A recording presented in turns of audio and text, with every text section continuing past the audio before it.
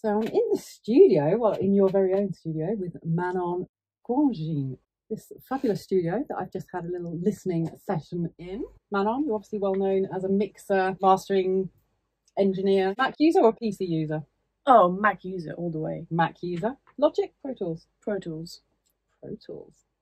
So when you mix, you're obviously using audio as opposed to kind of lots of VST. because you get given kind of the stems to make mixes. You were the mix engineer on Stormzy's breakthrough first album. Yeah, so the recording engineer and the mixer. I mixed it with the producer, with Fraser T. Smith. So we both mixed it together.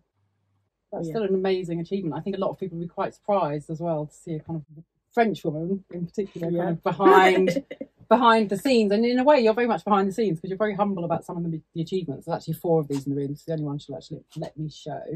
But you've got some as well for working with Dave. Yes. And Stormzy's second album, which I did some engineering on. And London Grammar's second album, which I did engineering on as well. Which are amazing. London Grammar, if you haven't listened to them, Ministry of Sound's kind of golden child, aren't they? They're one of the kind of big breakthrough album acts for them. And was that engineering or mixing? Engineering.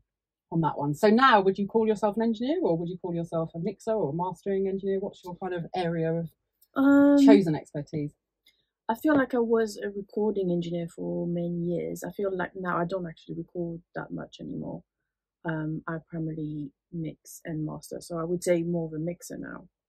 But it's all very linked and very sort of like it's the same. I mean, it's not the same, but it's mixing is kind of like the sort of direct following after the recording. So it's all very intertwined. Yeah. And it's the more creative option, I guess, in a sense, isn't it? It kind of gives you kind of a little bit more scope than an engineer to be able to really kind of interpret them. Yeah, I mean, the engineer can have a bit of like creativity as well. It depends, you know, the genre and how much time you have as well to record. But I would say there's creativity in both. But then, yeah, mixing is like you have to sort of look at like the very small detail and then the sort of overall picture as well. So, yeah, it's a slightly different headspace. And do you think one is kind of a natural progression into the other? So if you start as a recording engineer, does it seem like the natural progression that you can then be the mix engineer? Or definitely, I think when I was actually recording, I was kind of mixing as I was recording like more things because you have to mix it sort of together to get a clear picture of what's going on.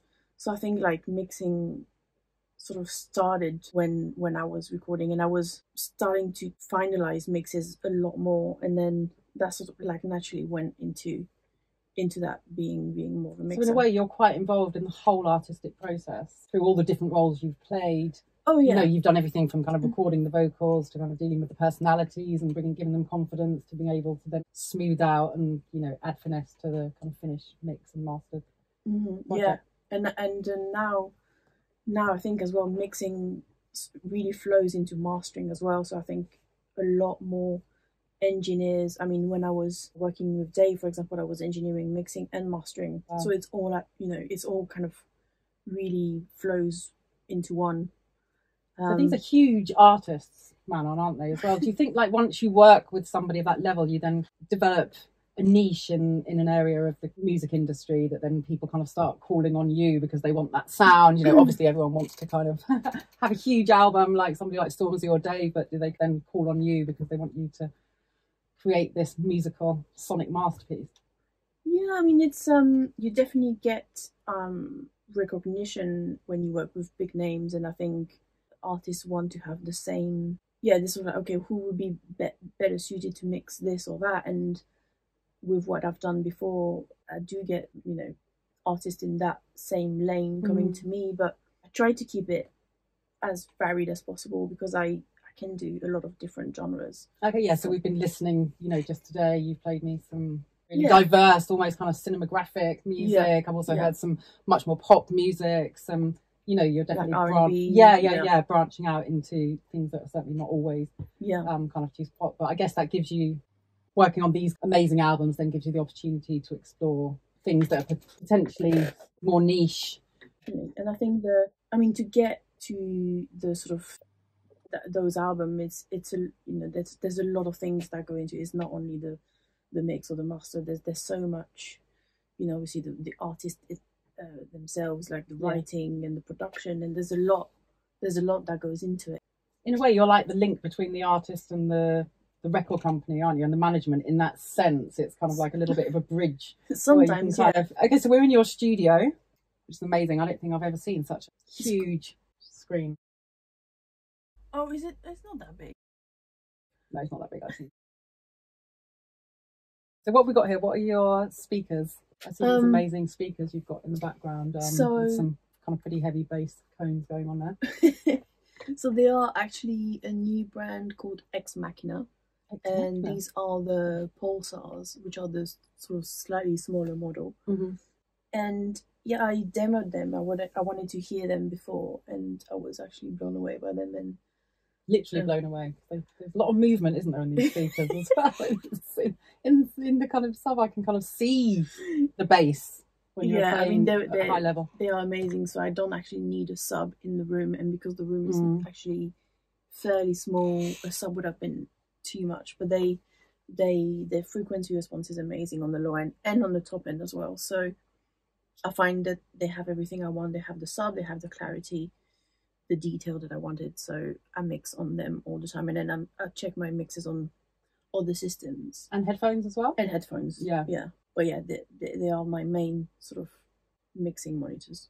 And what about mixing things on kind of Dolby Atmos, this new future that's opening up for mixing and mastering? I mean, I've been listening to.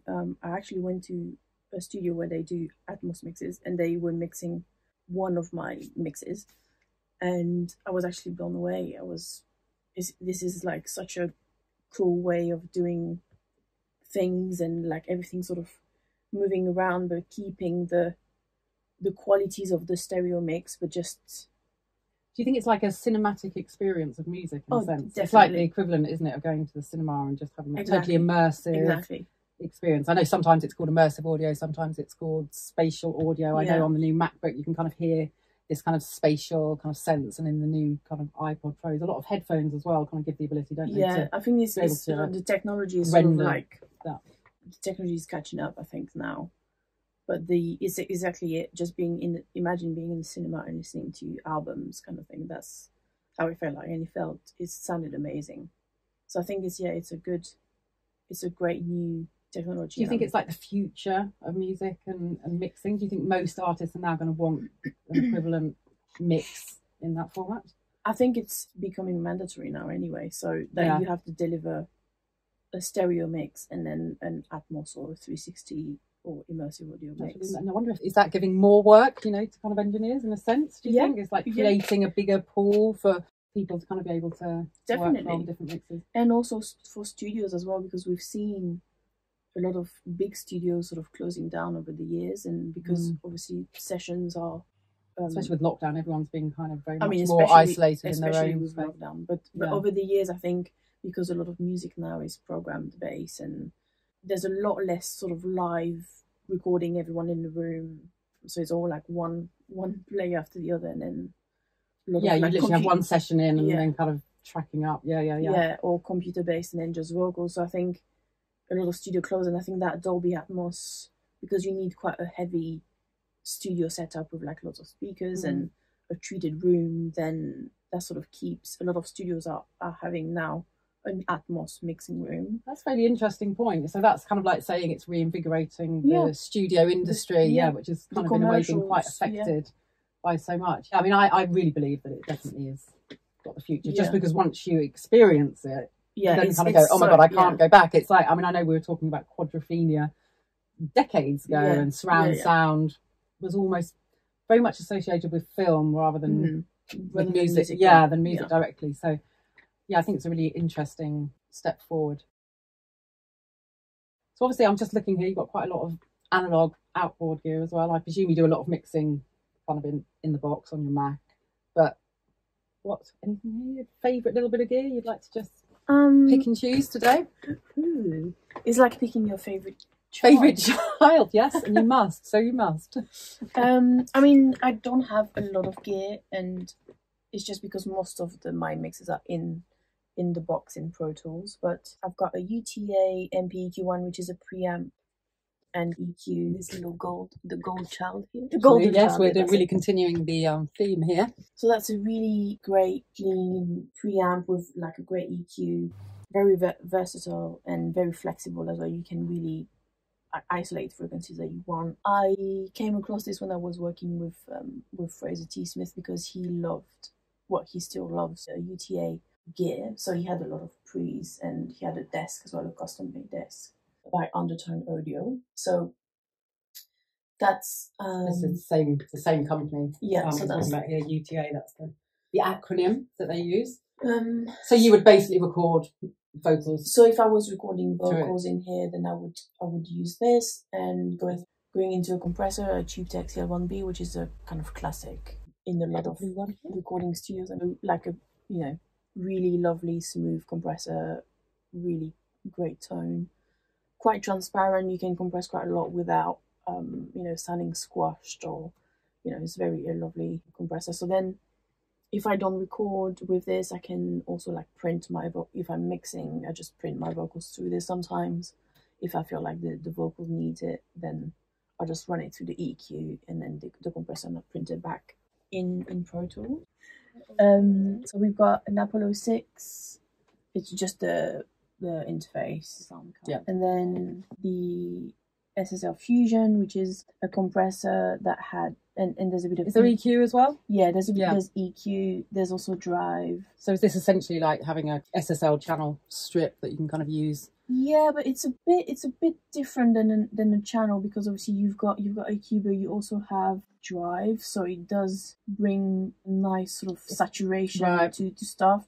And you've got... So it's like a little bit of a palette. Yeah, that's what I liked about this, is that you've got like a bit of color, a bit of EQ. Yeah. Things that you probably have like 6 different things plugged in your channel strip, but you can kind of access them all here. Yeah, so and you also have... that kind of warmth, analog feel. Can you really tell the difference between this and a... Definitely. And then there's a bit of imager as well. You do like your imaging. Bit of widening on the mixes. I think I've been saying recently, things are getting a lot more, especially in the kind of dance music, a lot wider. I think things are just generally a lot wider. Yeah. Nightclubs never wanted any dance music to be played in anything but mono, because obviously you stand away from one speaker, miss half the mix. So obviously checking your mono mixes is something that's still really important. But which I do with the mix cube over there. The little mix cube, we'll look at that in a minute. But yeah, I still think things are just so much wider, maybe more because of stereo imaging kind of plugins equivalents than they are. So there's a bit of that there, which is really great. You just need a little bit of it, which is really nice. What's the green goblin there? The green goblin. Which I called earlier, it's like a green Ferrari or something. I've never actually seen one of these, but as soon as I was listening to some of your new mixes, I could really, really hear the kind of analog warmth and depth and roundness of the basses.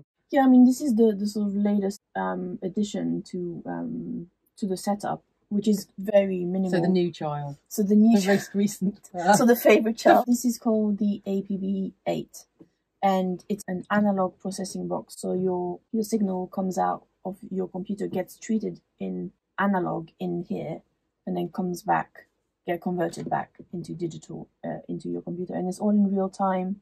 So I'm running this live in my mix. So you've got a few plugins in there. And this is 8 tracks of real time. Yeah, so 8 mono or 4 stereo. Right. And you have compressors, you've got EQs, you've got a mixer as well. So you could put, for example, if you can have 8 or 16, so you could have maybe 3 stereo like channels, maybe if you have like 3 backing vocals. You could put like the mixer. You would generally choose those important components like the vocal or the kind of main body of the mix in that sense.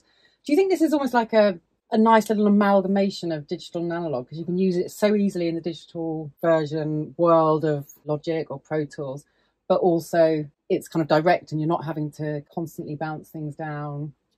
For me, it's been a bit of a revelation in my workflow to have that sound, but it's like all plugin controlled, so it's instant recall, and it's 0 latency, just sort of running live. So you're hearing immediately. Immediately. So it's literally behaves like a regular plugin. but you get that analog sound, that richness, and there's the few plugins that are in there. So like I was saying, there's a few compressors, EQs, and there's also like an actual mixer.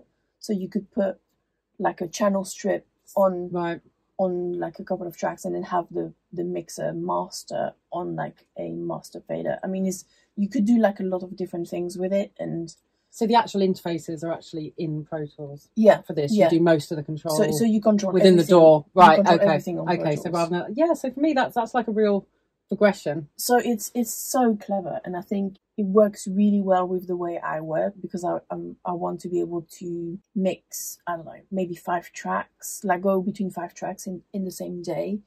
So I need to be able to sort of switch from one song to the other and don't have to worry about recording. So it'll just literally recall all of the settings that you had within a second. There's nothing, you're not having to patch anything or doing. I actually don't see a patch bay here at all anyway. No, in terms of, you don't need to even. Yeah, there isn't one. So for the things that I need to record back in is just sort of wired directly underneath, and then so you've just got it all working. And then this is just Thunderbolt connection. So Thunderbolt direct. Yeah, direct to your computer. Okay. Yeah, I'm seeing that a lot more recently, actually. A lot of people, Ethernet, Thunderbolt, kind of a lot of different ways to connect your digital, analog. They could have called it the Green Goblin. They could have literally been a great name. That's a great name. It would have been the great name. It's like I had a Planet Fat, the little pink, I've still got it, the little pink, it was brilliant. And it's just like Planet Fat was like the best name. Sorry, we're reminiscing about some analog gear. And the Emu, I had the Emu sampler and loads of different things. Yeah. Which one did they? The Akai, like analog. Yeah, APB, analog processing box. Processing box.